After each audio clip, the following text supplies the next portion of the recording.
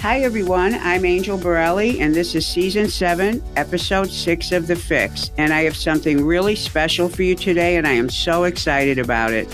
A few days ago, our friend to the show, Coach Larry Owens from Bellarmine, asked if I would be open to doing a face-to-face video call with his pitchers. The great news is that we recorded the video meeting so I could share it with you as today's podcast. The pitchers asked great questions, which led to many interesting topics ranging from training to throwing programs and many more interesting questions. You can access this podcast on YouTube so you can get the many visual demonstrations that went along with the discussion. My YouTube channel is Angel Borrelli Pitching. If you have any questions you would like covered in my next podcast, please email me. My address is angel@gymscience.com or message me on Facebook at Angel Borrelli Pitching. I thank you in advance for listening and enjoy. We'll get going here. Thanks, Angel, for jumping on this call with us. I talked to you, of course. I've been friends with you for quite a while now. I don't even know how many years we're going on, but just from listening to your podcasts, and you've been a huge resource for me to reach out to and discuss various issues as in regards to pitching. And so I thought this might be a pretty good opportunity for our players to benefit from maybe getting to hear from you as well. And more or less, I guess, and initially I can open it up with a couple questions, but I just kind of wanted to go through and just walk through maybe some do's and don'ts as they navigate the off season. What kind of opened it up is I had a pitcher, and we can start with this maybe. I had a pitcher reach out yesterday and ask me about throwing a football and what my thoughts were on it. And my initial thoughts were, because he said, I've heard it can help with arm strength. And I think that's something that you'll probably dive into. You don't gain arm strength from doing things like that. I don't know, it may increase the amount of layback, whatever, but I had concerns about it. I'm not a huge fan of it. I think that it can fix some arm path problems sometimes, but other than that, I'm just not a huge fan of it. I don't know, that's one question in particular. That's a great question to start with, because what it does is it brings in the way that you have to think about things when you see ideas about what a pitcher should or shouldn't do. Now, this pitcher's not present right now. Did he say to you that he wanted to do it for the reason of arm strength? I think he might be all too. Devin, are you on here? Devin is the one that asked the question about the football? Yes. And Devin, was your intent with that you thought that it might give you arm strength? Yeah. Okay, cool. Okay, so first of all, I don't expect you guys to know what I'm about to tell you, because your job is baseball and mine is to understand motion mechanics. The worst thing you could do for yourself as a pitcher is to throw a football. Now, here's the reason why. The football, so let's picture a quarterback right now. He's standing up straight. The football is in front of him. It's not behind his head the way you put the baseball, because number one, he's got to throw that ball pretty quickly to save his life. Number two, the ball weighs almost a pound. So what he does, he actually does a position with his arm that is what a pitcher would be doing if he was leading with the elbow. So the arm is up. Can you see my arm? The elbow's in the front. The football's out here. He throws from his elbow to his hand. Okay, that is the way a football's thrown, out in front. And the most common injury to a quarterback in the shoulder is the supraspinatus muscle, which is the top muscle of the rotator cuff that's on the top of the shoulder, right where the seam of your shirt might be. That muscle is also frequently injured on a pitcher because its job is to keep the arm raised at the side, and it also is involved when you get ready to accelerate. So by using a football to throw, you'd have to throw it like a football. You can't throw a football like a baseball. Your arm would be in a leading with the elbow position. You would not be getting I mean, when pitchers say they want arm strength, what you really want is you want strength through the acceleration muscles, which are the chest and the lat, the main dominant, and the serratus, the dominant accelerators.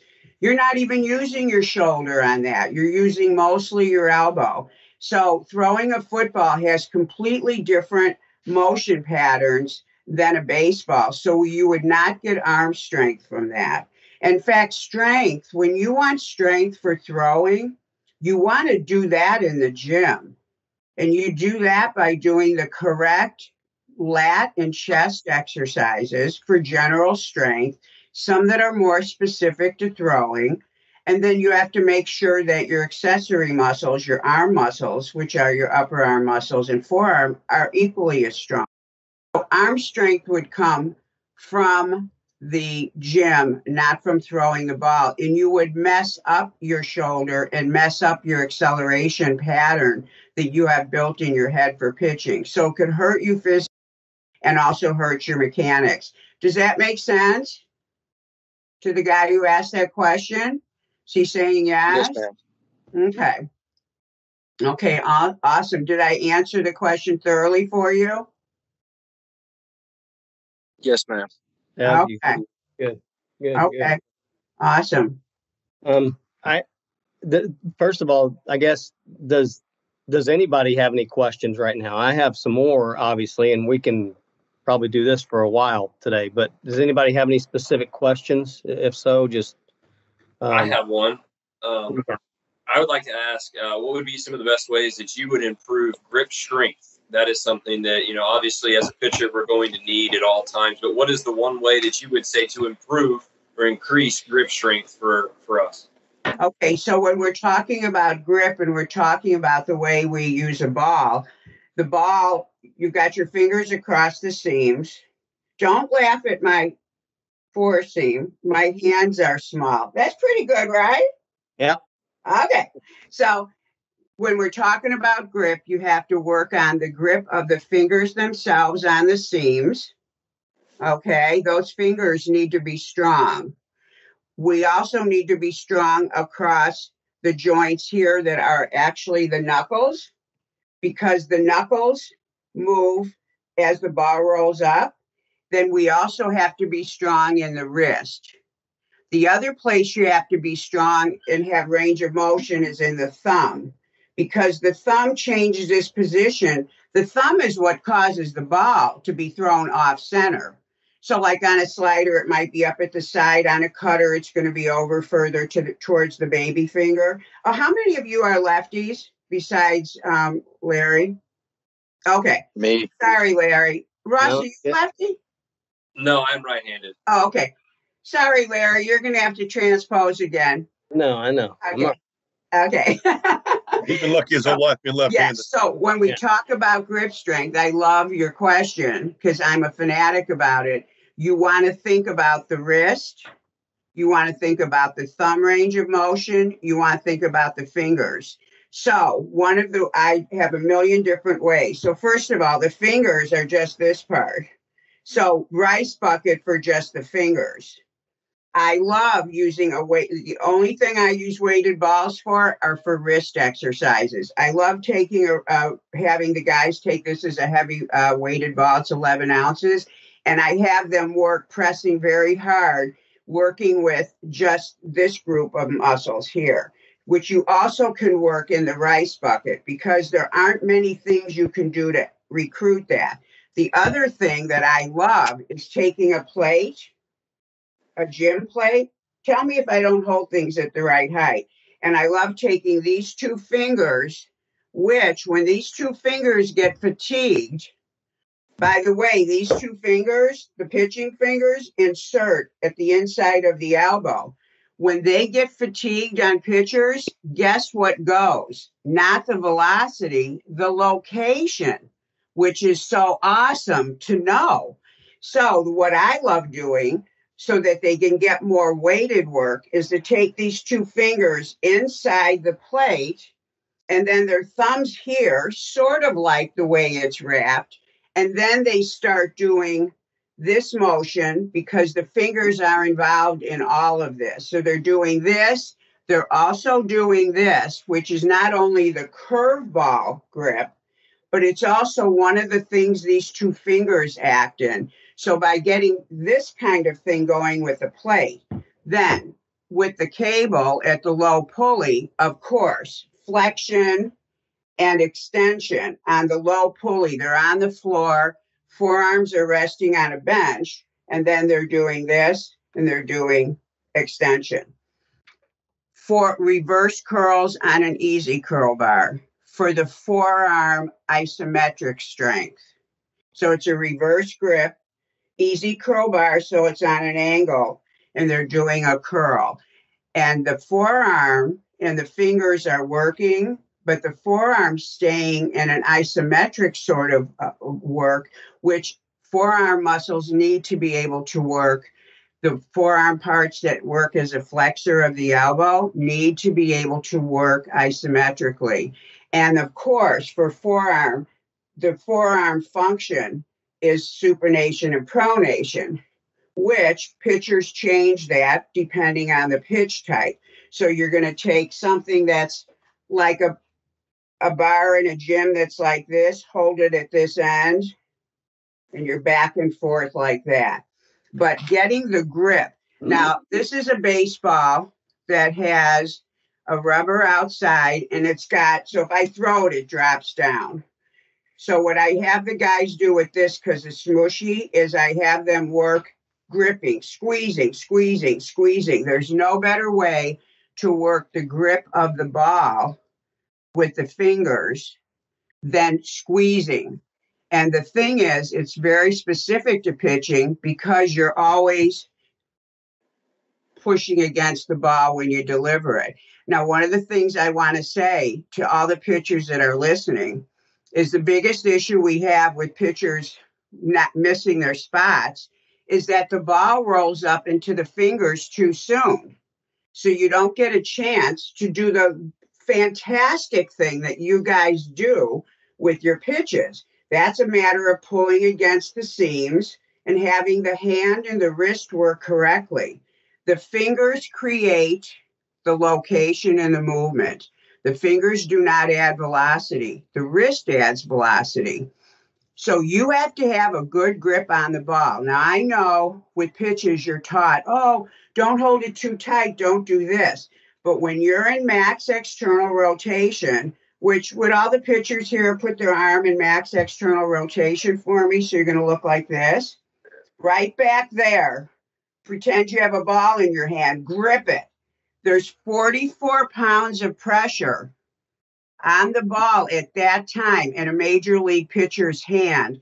And if he doesn't have that pressure there, because of the position of the ball and the acceleration which comes after, the ball, as it moves from facing the sky to becoming like this in the hand, the ball slips too fast and you lose the control of the fingertips against the seam. So the grip has to be the greatest at max external rotation. So what I have my guys do, they take either a ball that's heavier, they might take something like this, always have them work with the regular ball, and I have them back here squeeze, squeeze, squeeze, and then I have them apply more pressure than they think they need to, and then to come through acceleration and just release it in a net, 10, 15 feet away. And it's amazing what it does. For you pitchers, the most important thing is understanding the motion and what you're doing. That's how you make corrections. You have to know in your brain first. Ross, I loved your question.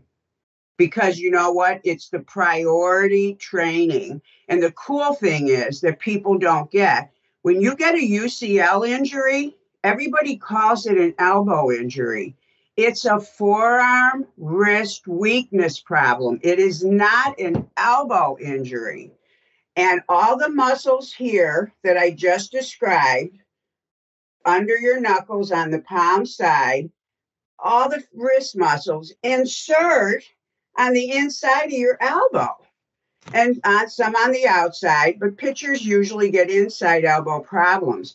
So if you don't want to have an injury, you have to train the hands, the wrists, and the forearm. And that's how you stay safe. And also, it does amazing things for your pitches because your fingers can actually do the talking on the ball, which is what makes the pitch happen. Anybody have any questions about that? Anything I said? Angel, with priority training you talked about, would this be something that you could target and do in the weight room in conjunction with all of the other lifts that you do as well? This Absolutely. might be an area or a priority that you could hit on once, twice a week or whatever. Absolutely. My guys do something for their wrists, fingers, or forearms almost every day, except if they're fatigued, because some of the stuff you do with releasing a ball. So when they're on the field, prior to, let's say you get to the field and you've got to practice. Ross, you're out there with them, right? Ross, you're out at the field with them because you're also a pitching coach, right? A coach? Yes. So, yeah. So don't think of exercising only in the gym. In the gym, you can do the weighted stuff that you need cables. The rice bucket can be in the gym. The reverse curl bars in the gym. For the cable exercises in the gym. The plates in the gym. But when you're out at the field, get your baseball, maybe a weighted ball, and you practice your grip and work on, okay, I really want to feel these two knuckles here because these knuckles leave the ball the first part. And if those knuckles work right, the fingers will pull against the seams. So you can do this. You can get back here, feel it strong, work, squeeze, squeeze, squeeze, then come through and throw. You can create a lot of different ideas. And most of my pitchers, when they have it in their hand, they're going to do their own thing. They'll pick it up and they'll be doing things with it and with different wrist positions or finger positions for their pitches. Make sure you use all the different pitch grips for when you're working with the ball. So yes, and the only time you wouldn't do it is if you feel tired from something. Very good. Then you take a day off from it. Right. What about, does anybody, Drew, Nog, John Cato, Adam, anybody have any questions so far? I've got some more that I can keep. Yeah, I just got a quick one. I know you're not big into weighted balls, but is there any benefit with doing like a ball holds like before? Because like what I like to do before I pitch is I take a weighted ball and I just do some like quick like holds with it. So I'm not throwing it, and I just think that like really like loosens everything up. Is that a no-no, or would that be okay? Well, so first of all, my job is to educate you. And of course, I have to do all the research. So my guys do not throw weighted balls. But just so you know, I'm aware. I mean, Aroldis Chapman throws a weighted ball before his bullpen. I mean, it's hard to argue with that. However, as a scientist, I wouldn't let my guys do it because of the risk. So in terms of quote unquote me being against long toss or throwing it, it's because there's too much evidence. And there's other ways to get your arm strong. Plus the mechanics change and the forces change. So you're right, Jacob, not to be releasing it. Now, to use a ball and not release it, to get a certain feel, let's say, what exactly do you do? Do you go through the motions of the pitching? You'll come out of your glove, you'll come here, you'll go back and go forward. Right. I usually, I just stay straight, and then just I'm not. So you'll do something like this. Yes, exactly. Yes. So, okay. So that's a great question. So just now I did it twice and I can feel it on my shoulder. And I do that all day long with the regular baseball. So it does act like a dumbbell for the pitching motion.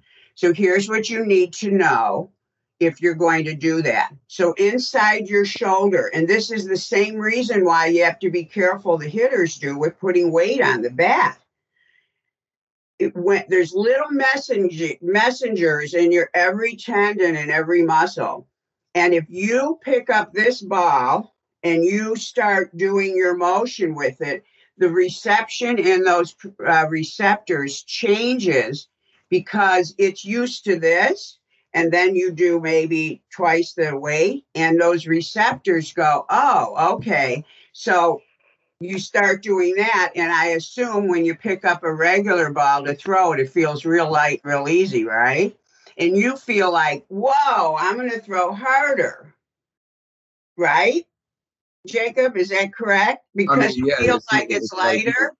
Pick this up, it's like nothing. Exactly. So when my guys do wrist flips with this, when they get the regular ball, I have to move back to catch it or whoever is catching it, because that ball is going to fly. But that doesn't mean that the ball is going to accelerate differently once you're in your motion. But here's what we know. Whenever you use something that's heavier than the implement and not releasing it is okay. But you have to reset the receptors or you're not going to have control over the ball. Do you understand that? So your first throw right after you do that is different than your third, fourth, and fifth one, correct? The first one's like crazy. So you have to understand that you have to do that. And for any of you out there who are long tossers and you believe in it, here's the only recommendation. And take this to the bank, please. Because you're quadrupling the forces around the elbow and shoulder, especially when you get out beyond 170, you have to recover from that long toss bout the way you would recover from a bullpen because the forces are increased. Please don't do it before a bullpen or before a game. It would be the same reason as why Ross wouldn't have you do flat benches, incline benches, and decline benches, and then send you out into your bullpen like 5 minutes later. He would never do that. Long toss is like a weighted exercise, so you have to recover. It's why it doesn't fit in most baseball programs, because when are you going to throw? So now you have to take a day off. It's like, well, what's better, a bullpen or a long toss session? So unfortunately, it's a popular thing. That's why I have to educate. So if you're going to do it, remember you've got to recover from it, because the elbow and shoulders are thrashed after it, way worse than pitching. And also know your mechanics are completely different, your stride and everything else. So also know, I don't like calling it practicing pitching. It's throwing a heavier ball a long distance. That's what it is. It's not really working on your mechanics because the trajectory is different. So the muscles, the chest muscle, which is an accelerator, is working differently. So I would rather see it be labeled correctly. My biggest problem with it is that it's called something like to help your mechanics, and it's different mechanics. And also there's not enough talk about recovering from it. If you're doing a long toss session correctly, meaning you're doing all the distances and everything, you got to take the next day off of throwing. Does that make sense, Larry? Yep, absolutely. And that's one thing. I mean, that's a tough subject, because there's so many, like, I remember when I threw, it felt good to kind of stretch everything out. They think of it as they're stretching everything out, or you're building endurance, or you're doing something that's a benefit to you. My take on it has been, I leave long up to them. Mm-hmm. What is long? Long could be 100 feet. Long could be 120. Long could be, I've seen guys, I had guys in the minor leagues that would throw the damn thing almost 300 feet. I mean, like, it looked like, with the guys with the serious arm strength, it looked like a damn tee shot coming out. You're like, God. And I've seen guys throw it way the hell up in the air. We had Dylan Axelrod in the minor leagues who pitched a little bit in the big leagues. Dylan's from out there in California, I think, but he liked to do it, and he threw it straight the hell up in the air. And we're like, and he would. That's one thing I think where some guys, I don't know. I don't think that it's. I'm on your side of the fence. I think I'm not sure the benefits outweigh the risk to it, but I'm never going to get in somebody's way for trying to do something that they think can help them, provided I try to educate them as much as I can about it. And I don't know. That's a tough deal. There's guys that will live and die by, I throw long. And I think it's the best thing in the world. And then there are others that, like, I know your guys. I think Joe never has long tossed. Joe Demers, 11th round pick, threw 2 or 3 years ago for her. Never threw long. I mean, so I kind of let them. I think I don't know. Yes, it's a tough position you're in. And when my guys go to school, when they go to a coach who lets them do their own thing, they're in luck. And the ones that have to throw long toss, the biggest issue is some of the coaches don't let them work into it. They just say, hey, you got to go 220 today. So here's the thing. So first of all, I don't have the luxury my guys work with me one-on-one, and I'm not an instructor in the sense a guy comes and sees me one time. I develop these guys for years. I engineer them, and I treat the pitching motion as a precision skill. So anything that looks too close to the skill, but isn't the skill, bothers me. There's a drill I've seen where a right-handed pitcher leads with his right leg out instead of his left leg. That makes me crazy because I know too much. I know somebody's laughing. They know what I'm talking about. It makes me crazy. And trust me, I spent a long time looking at it saying, what could they be thinking? It makes me crazy because the nervous system is so precise. It's so smart. And you guys have spent your life pitching. I mean, you don't even have to think. I think it's amazing the way you guys can just change your grip in the glove. I mean, when I have to demonstrate something, I have to go, okay, turn the ball, do this. You guys don't know how highly developed your systems are. To go in the middle of that and change something is weird to me, especially when it's unnatural.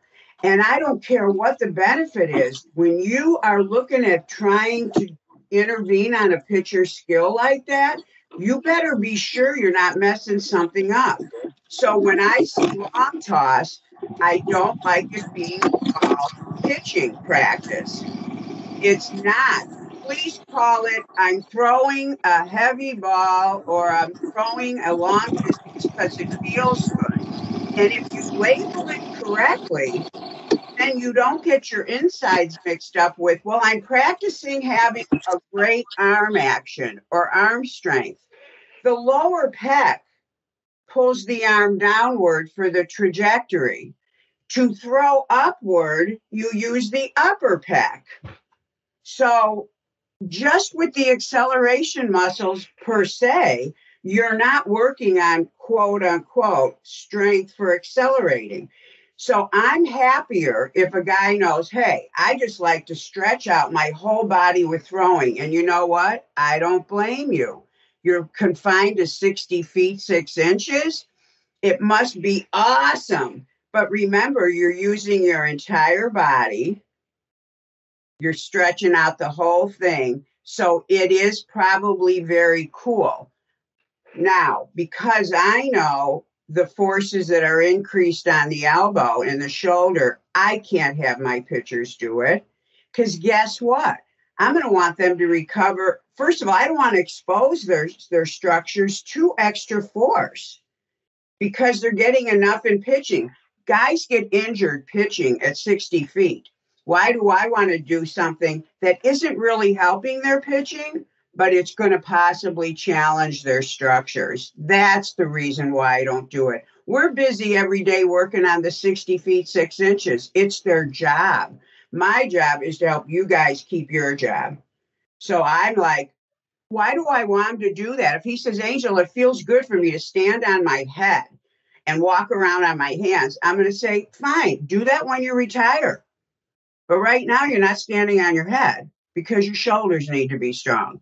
So that's how I make decisions. I don't have the luxury of saying, well, do what you want, because I'm so working one-on-one. It's my responsibility. The more you know, the more so I try to find out what turns you on about it. And maybe there's some other thing we can we can do. But anyway, that's my take on it. But please just know what you're doing and be aware. So if all of a sudden your shoulder starts fatiguing on the mound, you go, God, you know what? I long tossed yesterday. My arm isn't fresh today. Maybe you'll go ding, ding, ding. I need to take some days off from it.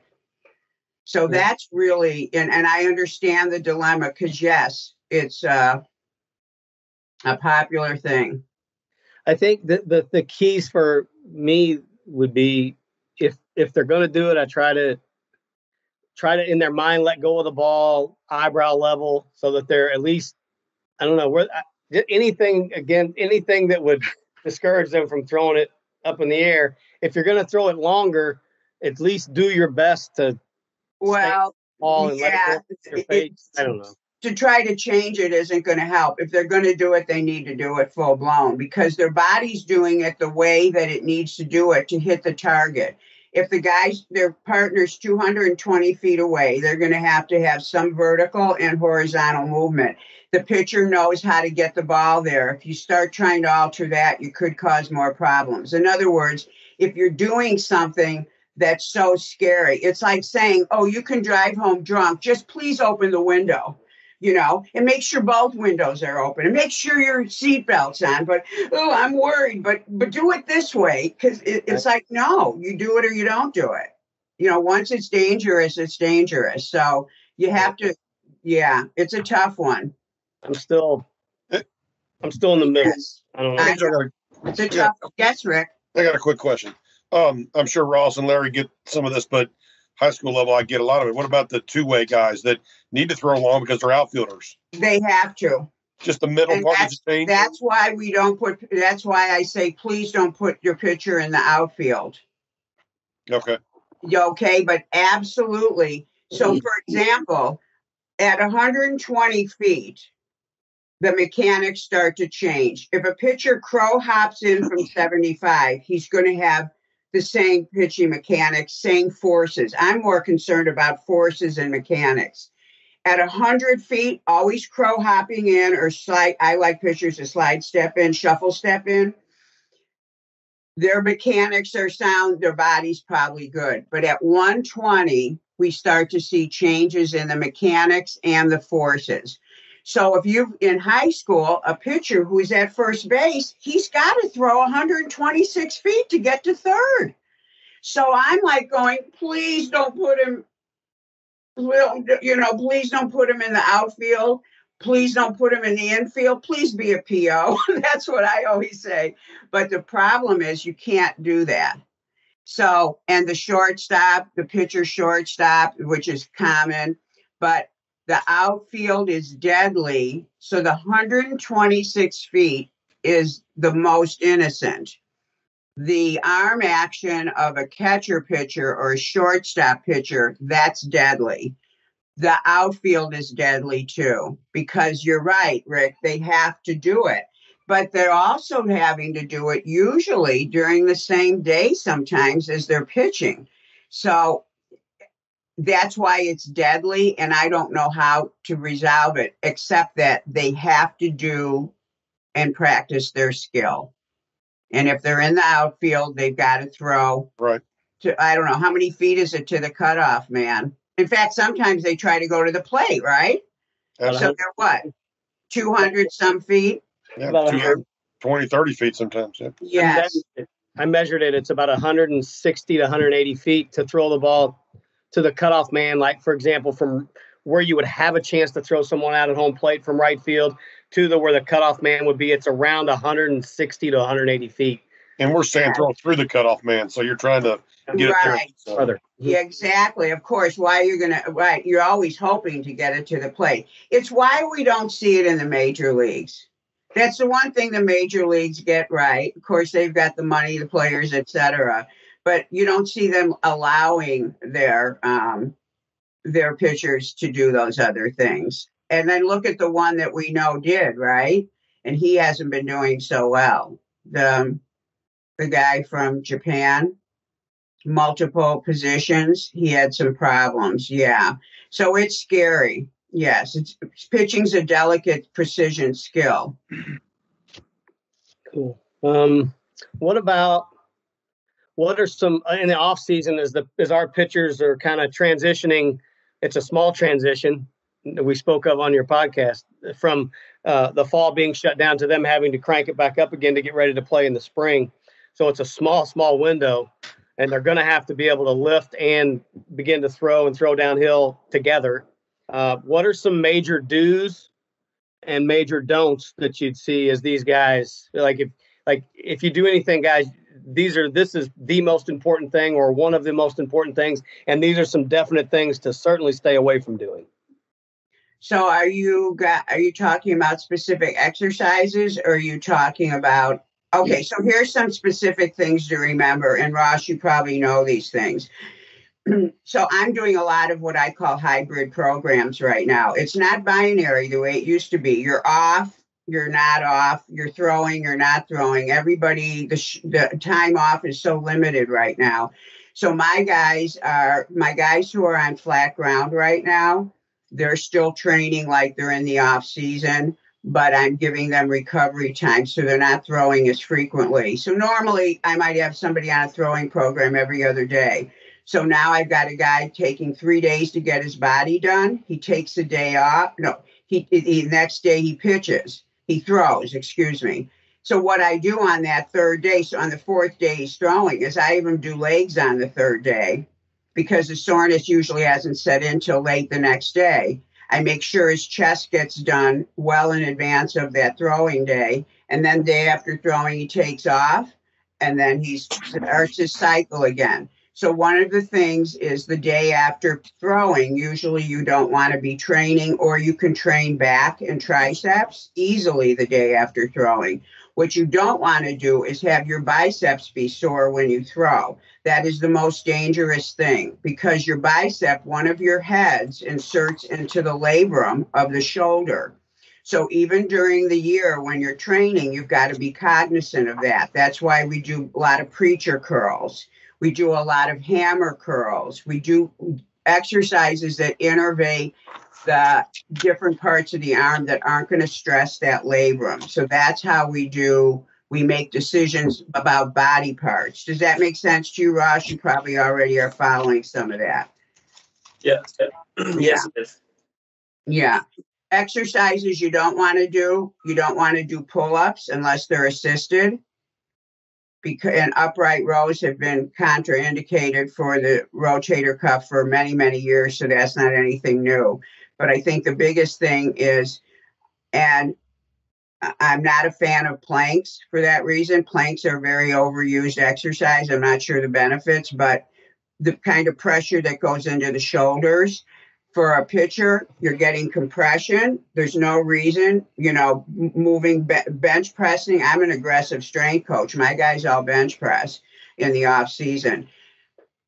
They do decline benches in season. But when you're doing things, pressing down onto the shoulders, and it's an exercise that doesn't have the greatest value, then I just throw it out. So, but pull-ups are one of the things that I see pitchers doing, because a lot of their strength coaches have a football background, the ones in high school, and that's a big exercise. And it's a great exercise for developing the upper body. But to hang your body weight off your shoulders is not a good idea. So those are just some basic rules. Making sure the biceps is not ever trained the day before or day after. Not pulling your weight off your shoulders, not doing anything that compresses your weight into your shoulders, where it takes the arm and pushes it into the socket. Because remember, your arm is always going outward. The rotator cuff is pulling it in. There's a very fine balance there. You don't want to upset what your body's figured out how to do to keep you healthy. So do any of the pitchers have any questions about anything with their motion or the motion or their training? Drew, Burr, Dalen, anybody? I do have a question. Okay. Well, earlier this fall, I had a problem with my pronating mass here, and I was wondering what exercises would be good to, build that strength back up. So when I kind of crank it up here in the spring, I'm not afraid to let it go, and it won't hurt. What types of pitches do you throw? Fastball, slider, changeup, and a curveball. And when you started having trouble, did you feel it while you were pitching? And if so, which pitch or pitches? It was a fastball is what I felt it the most. Okay. Okay. So everybody probably understands why I asked that question. So, okay, you felt it the most. Did you feel it on the others? No, not really. Maybe occasionally on the changeup, but not on the slider or curveball. Mm-hmm. Okay, so the question that Ross asked earlier when he was asking about the grip. So the pronator, it's called the flexor pronator mass. And it's got all the flexors of the wrist and all the flexors of the fingers all attached right into that thick part of your forearm there. And the pronator itself turns the forearm.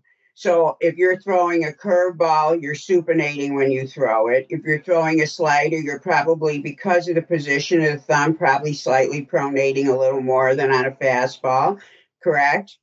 A little bit more, thumb down. Okay. So the deal is that when that gets tired, when that gets aggravated, that is always coming from fingers or wrist.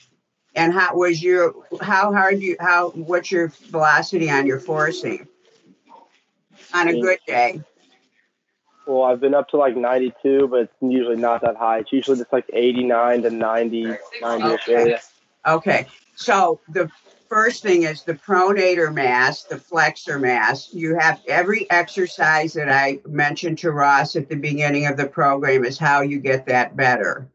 But the reverse curl is a critical muscle for you, a critical exercise, because that works. It may the brachialis of the upper arm, because the biceps are not innervated when the palm is down. So as a flexor on the upper arm, it's the brachialis. But on the for the forearm, to get that kind of isometric strength in there, so the forearm itself, the pronator itself has to be worked in pronation, reverse curl, but also the supination and pronation that I showed. You would take, the push down bar at the gym, push down straight bar at the gym. Okay, you could take that, grab it at one end. So now it's heavy. If it's in the middle, it's not heavy. On this end, it's heavy. Move it up if it's too heavy. And you'll be going back and forth. And you need to do that with a bent elbow and a straight one. And those two directly work the exact area. The other things you have to do are to do the wrist flexion and extension. So those three are three strength exercises.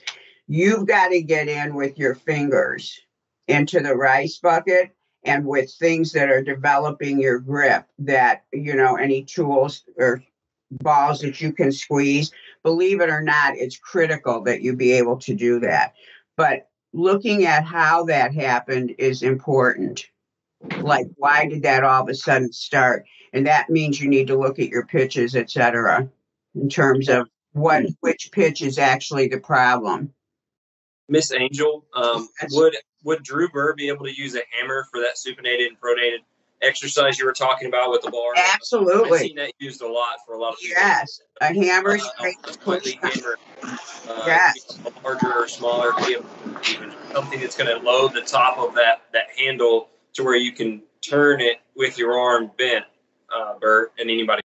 Yes, and they actually have equipment. You can maybe talk to the equipment guy. They have equipment for a forearm pronation and supination where you put plates on just one end. You hold the bar, and you hold the bar. Hey, Ross. Yeah, I think Tisha actually has that in the training room. It's like a baseball bat handle. It's got two weights on the end of it. Yeah, we can. Oh, and a baseball bat's great to use as well. If you use the baseball bat and just keep moving it to where, but remember, you have to have your arm straight when you do it, and then you have to have it at your side where it's bent 90 degrees, like this. You have to have it at your side so that because you have more range of motion. The muscles of the body are complicated, and the forearm's the most complicated part of the body. Some of the muscles are innervated more with a straight elbow. Some are innervated more with a bent elbow. You have to do both. Okay. And on the reverse curls, you said you wanted like, is my hands going to be angled like this instead of being like parallel to the ground? Were you talking about that earlier for like a safe reverse curl? So you know what an easy curl bar looks like? Yeah. Okay. So it's like a W. So you grab it about like this, that width. Okay. So it's going to be on the part where your hands are angled this way.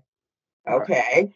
And you, of course, bring it in and you do it like a normal curl. Do you understand that? So it's like a normal curl. It's straight at your bottom and then you come up.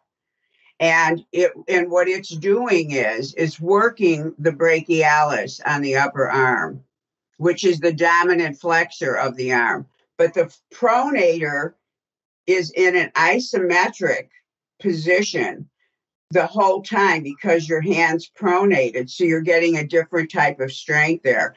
What I think you need to do is take all your pitches and take a baseball also and go into a net 10, 15 feet away and do wrist flips, fastball, change up, change your grip. The only one you can't really do, it's tough to do a slider that way. You could try it, but the curveball and the other two are good. And I would definitely do that and investigate. One of those is aggravating you.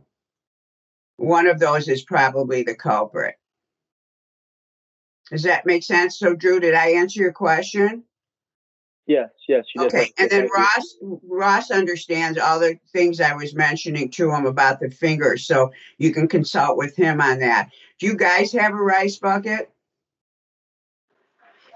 No. I think Tisha does as well. You know what? So important. And no, you do not cook the rice. Just get a bunch of pounds. I have been asked that question. That's why I'm bringing it up. Get a bunch of pounds, put it in a bucket, and every one of you guys should have one at home because it's a fantastic way to get the muscles of the fingers and the hands. Remember what you do, all the motion and all the stuff we're talking about, all leads up to this little thing here. 21% of the velocity comes from the wrist. The fingers add the movement. I don't care what you're doing before then. If you don't do this right, I don't care if your shoulder's rotating 100 million miles an hour, which is what applies to major acceleration. If you can't hold on to the ball, it rolls up too fast. Your thumb doesn't fit where it wants to. Your wrist is tight. Forget the rest of the motion. It all happens right here, and not enough is said about that. In fact, I have pitchers that have said, nobody's ever told me to think about my thumb. The thumb is what creates the off center on all your off-speed pitches. It's important. Your ring finger is critical to delivering a fastball inside or outside. Down and away. I'm saying when you want a fastball, just inside or out, that is a very important finger because that's kind of controlling. That's the little adjustment you're making to move in or out. So your fingers are everything. Think about your fingers and your wrists. Don't forget them. And there's not enough talk about it because it's not your job to know these details. It's people like me that are supposed to remind you and educate you on that. And just nobody's interested in it, but I'm obsessed with it because I think it's what it's all about. Awesome. Good stuff. Anybody have anything? Anybody? Yeah. Jump in. So I've heard a lot of... kind of go to the... Uh-oh. Let's let Nolan go first and then Dalen, since Nolan jumped in there first. So I've heard a lot of different opinions on benching and pitchers, and I was wondering what you think about bench press and pitching. Well, the chest and the lats are the major accelerators of the pitching motion, along with the serratus. And the serratus, if you ever look at a picture of a bodybuilder and you see these like finger-like, when you look at somebody with six-pack abs, okay, and you see these finger-like projections that come around from the side right here, and they're like cuts. That's your serratus muscle. Comes from the inside of the shoulder blade. The serratus, the chest, and the lats are the major accelerators. As a strength coach, if I want strong chest, my guys are going to bench press. It's a matter of when you do it, and it's a matter of doing it correctly. And I am in fact, in the off season, my guys do flat bench, incline bench, and decline. Decline bench pressing is your best friend, or decline presses. Anything on a decline bench, because that lower pec is what brings the ball down. That's the most activated part of the pec. Incline push-ups. And incline push-ups my guys do them all season long, because the incline push-up, where you're taking like the squat bar and you're putting it down low. So it's like 3 feet and you just lean against it. Incline works low pec. I know it's counterintuitive. When you've got your feet up and you're down, that's working the upper pec. So it doesn't make sense. But the incline push-up, the flat push-ups, I love push-ups. And the benches, I love too. It's a matter of when you do it. So whatever you do, you have to recover from it. And so this is why a pitcher has to be completely organized. Now, I do this for all my guys, and they're so used to it. They don't make a move. They're like, what? They know when they're training what, and I do it around, like if they're in season, I ask the coach, when do you want your guys to do pens? What they play catch every day? Okay, and when's their game? Okay. And then I work out when they're going to do what, because you can't have a sore chest and shoulders. So on benching, your chest, your anterior deltoid, your triceps, and your lat are all going to be involved.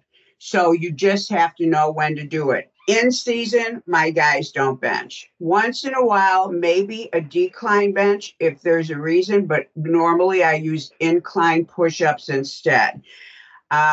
Because the weight, they're using so much weight because they're beasts. And it's like, it doesn't fit in and it takes too long to recover. And remember, they're on a cycle where they've got to, the first thing is the calendar's created by baseball. You got to work in around it. What was your question, Ross? Do you use barbell benches is my question. Yeah. When I say a bench. Oh, yeah. When we're talking bench pressing, we're talking Olympic bar. Dumbbell presses are something completely different. They do them all year long. Yeah, because the range of motion is dictated more by your shoulder, whereas with an Olympic bar, the range of motion is dictated by the bar, correct? Because the bar's coming to your body. So it's a tighter range. And you, in season, need to go to your range, not to the bar's range. That's the major difference in it. But it has to be done correctly. Your grip needs to be wide enough to where you're at 90 degrees. When you get your grip in too close, you start to get pinching in the front of the shoulder. So, yes, that's it, Larry. You got it. Okay. Oh, that looks good. So big. So big. Does that make sense?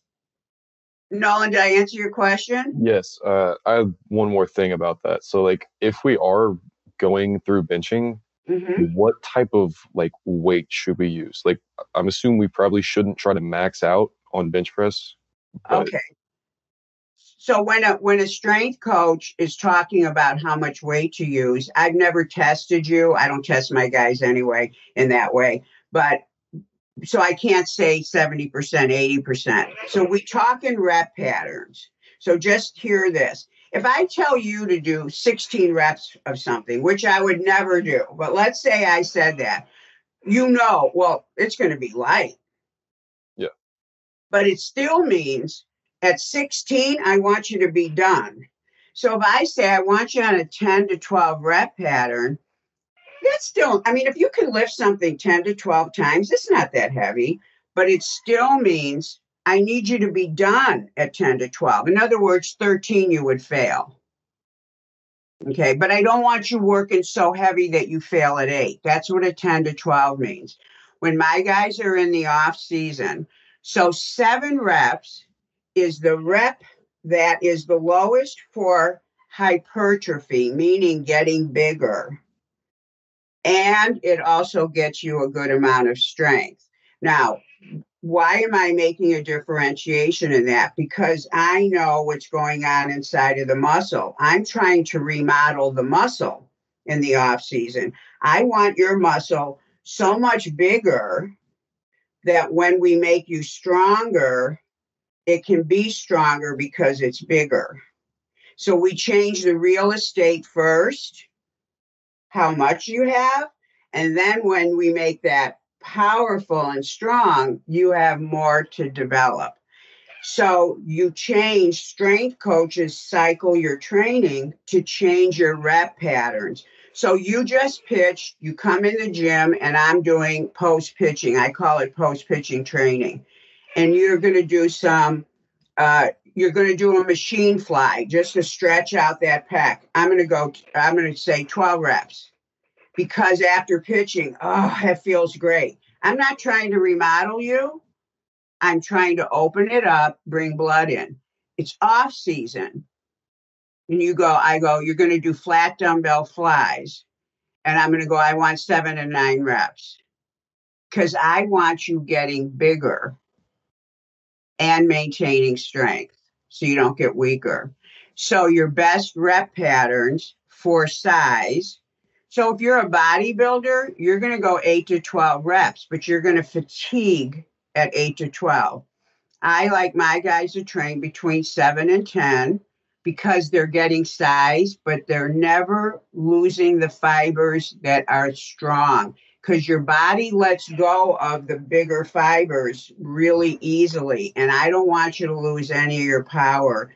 So my guys work in the 7 rep range when they're in that cycle. When we are initially in off season, they're doing 5s because that's strength only.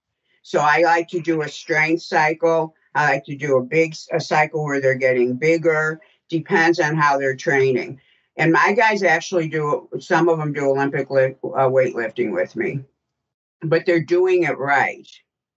So now, did that answer your question, Nolan? So are you pitching? Are you pitching or throwing right now? I am not currently. Okay. So your rep pattern right now, because you're getting close to it, play it while you can. I always say 7 to 10. And you'll feel that you're getting bigger and stronger at the same time. That 7 is very important. So you have to discover what is your 7. And it's going to change every day. So you get a guess. First set, 9 reps, you go, okay. And for every 10 pounds, you're going to lose a rep probably. So you get down there, you do 9, you go, okay. If you did 8, well, I don't think you're going to add that much weight to it. If you got 6, it's too heavy. Does that make sense? So you have to discover, where do I fail in that? And you want to learn what your last rep is. You want to try not to fail on a rep, meaning you couldn't complete it. You want to push on the last one going, this is definitely my last one. And then you rack the bar. Yes. Yeah. I have one more thing on that. Okay. Is there a point where you could become like too strong to where it's like not functional? Like, is there a point where we should stop doing like heavy lifting or stuff like that? You mean like in the 80s when they used to say the pitchers were the big babies on the team because they were only ones not lifting weights? No, like that's how it used to be. No, it used to be that way. I know exactly what you're saying. Okay. So and another way to say it is it true that you lose range of motion when you lift weights and you get too tight? If you lift weights incorrectly, you will lose range of motion.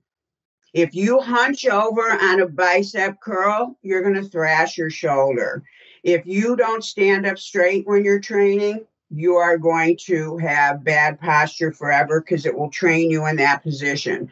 If you train, I have never stretched, other than a hamstring now and then, I have never stretched a pitcher's chest or his shoulders because I don't like stretching. It loosens the capsule. We want you tight in there, but stable tight. If you're with perfect range of motion, you can never be too strong. There is no such thing.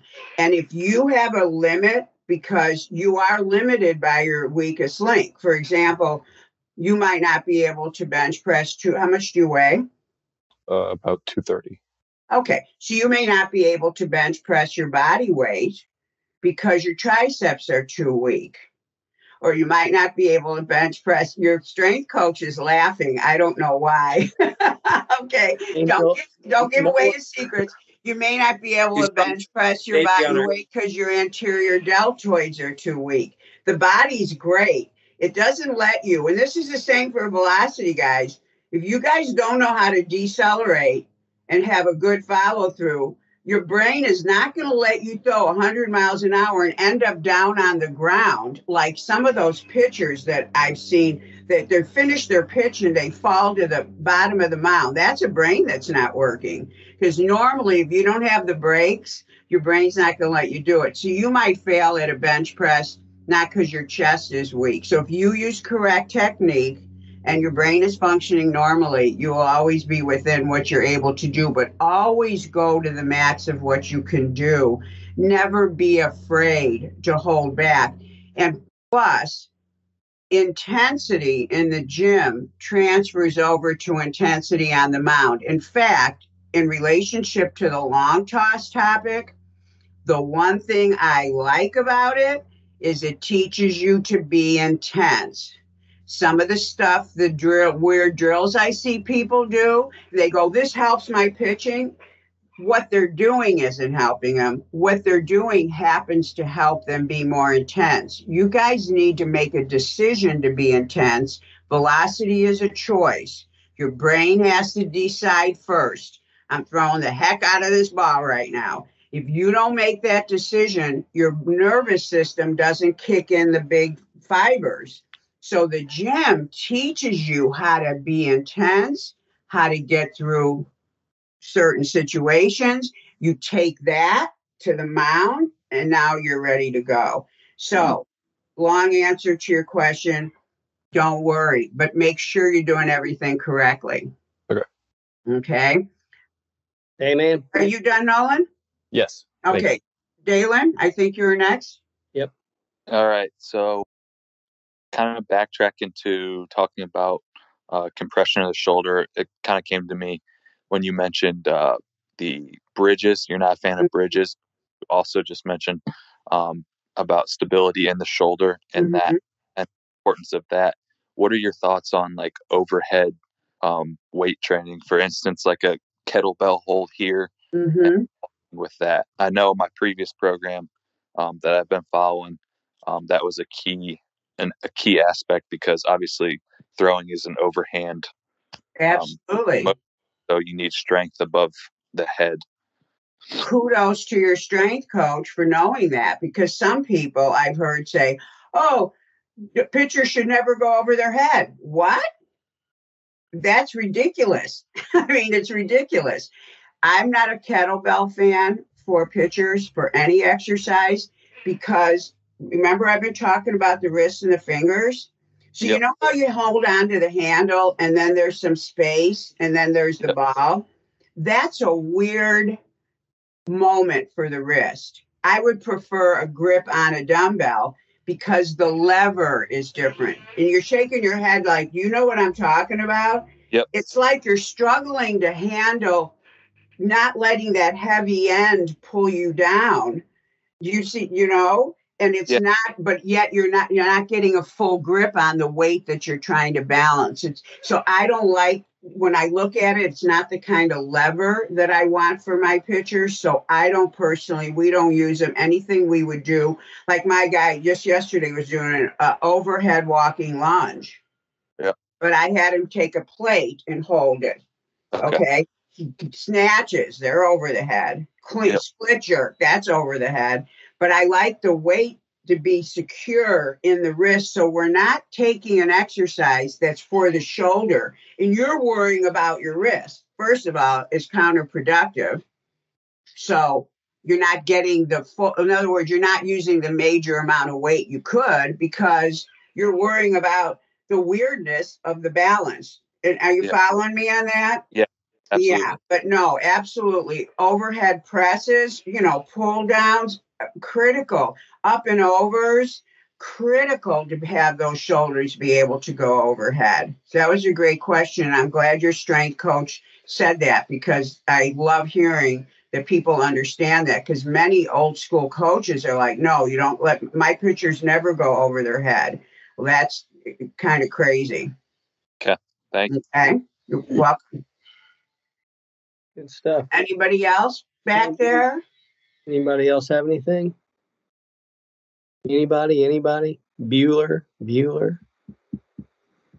They won't get that one. The old guys do. The young guys don't. Are all these people in the circles on? Because I only have so many photos.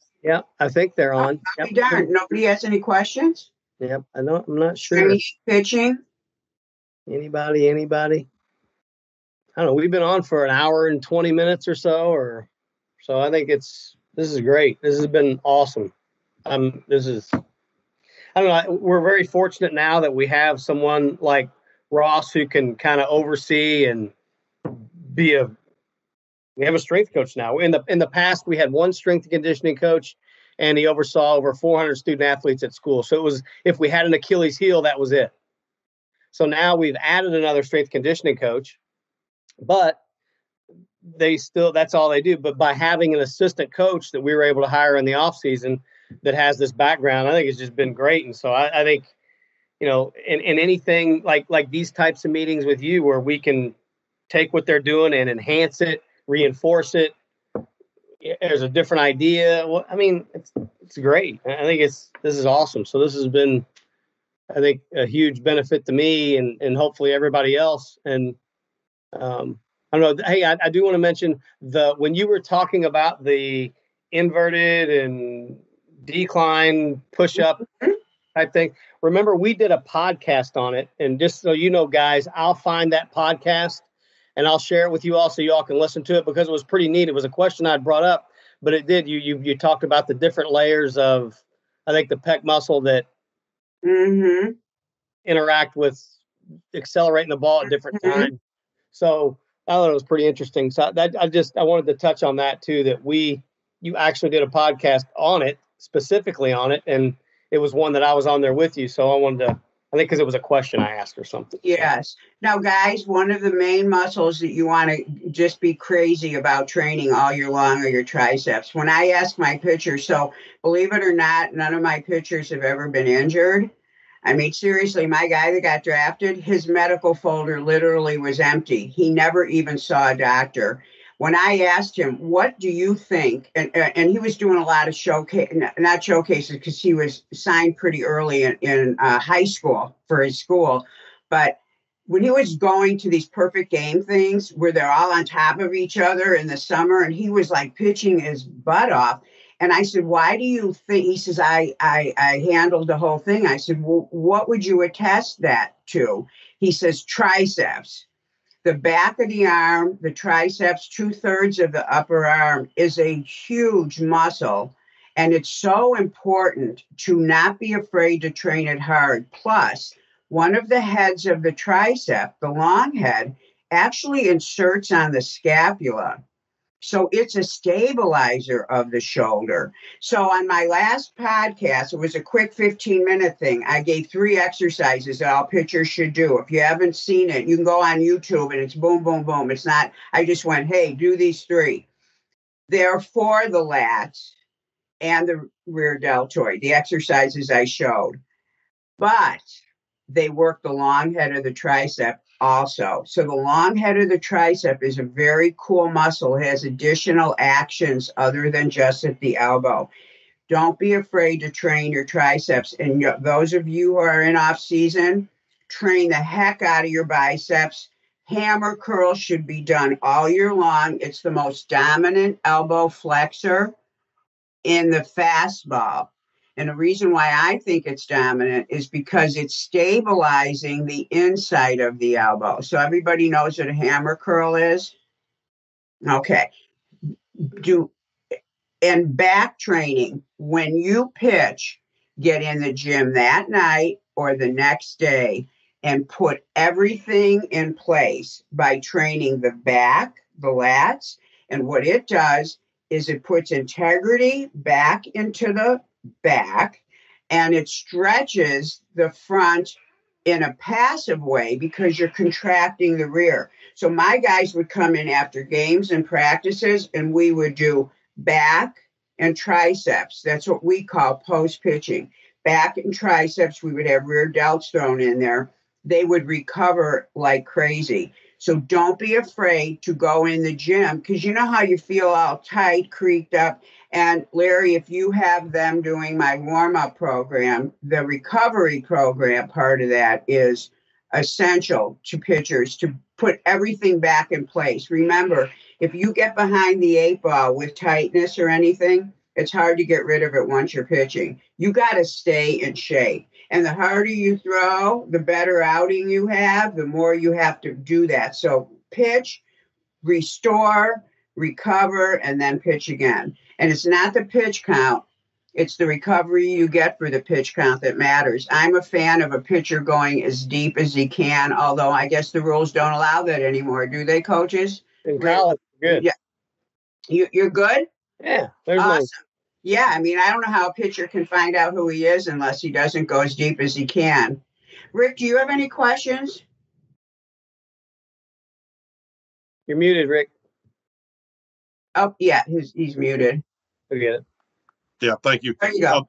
Most of them have been answered, Angel. Thank you so much. Larry and I talk most every day about almost everything you've gone through today and then some, because we're nerds. But and I pick his brain every chance I get. So I'm most curious about the long toss stuff, because that's something that I've always did as a pitcher. But I heard your podcast, and I was I've seen Nolan Pinder, who's as strong as anyone on the planet, throw a ball through a fence, I think. And I've seen him the day after he pitches throw from the right field fence to home plate. So I think the knowledge gained by all these guys will be critical going forward. So yes, thank you. It's huge. I really appreciate you doing this for us. So awesome. 1 second. Drew's raising his hand. Yeah. Yes, Drew. Yeah, I have a quick question. What are your thoughts on like pull downs as like I'm not sure like velocity trainer, but more like I know you talk about like intensity, like that would just be like an intensity trainer, but does that help with like the pitching motion as well? Or did you say pull downs in the gym? Yeah. Oh, no, like throwing. No. No. Like throwing. In throwing. You mean where you're throwing long toss, but you're concentrating on pulling the ball down? Not so much on long toss. Yeah, maybe like an extended, maybe like 120-ish, but somewhere I'm trying to like throw it hard, like belt high, like just chucking it down there. You think that's like beneficial for me, or could that somehow hurt me in a way? Do you think it's beneficial for you? Yes, I think it's beneficial. Okay. So the first thing is you want to think. My job is to help you learn how to think.